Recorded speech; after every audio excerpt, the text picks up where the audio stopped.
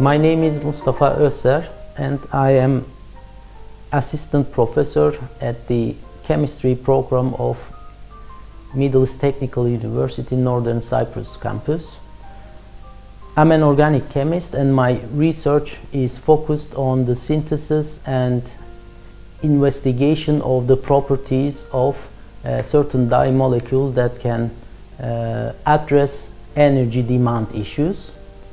The energy demand and consumption of the world is increasing, and we need to find ways of having smooth transitions to the renewable energy forms. We have established here at Middle East Technical University Northern Cyprus campus an organic research laboratory in order to be able to synthesize dye molecules that are relevant to the dye-sensitized solar cell applications. Our major research is focusing on the synthesis and investigation of the photophysical characteristics of the dye molecules.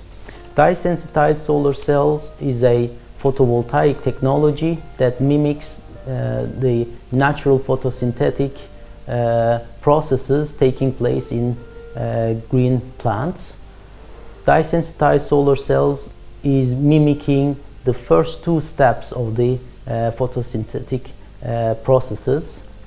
Our research program produced some results that shows the utility of our synthesized dyes relevant to dye-sensitized solar cells, which showing broad absorption within the visible and infrared region, as well as having high thermal stabilities and photostabilities together with the favorable electrochemical properties.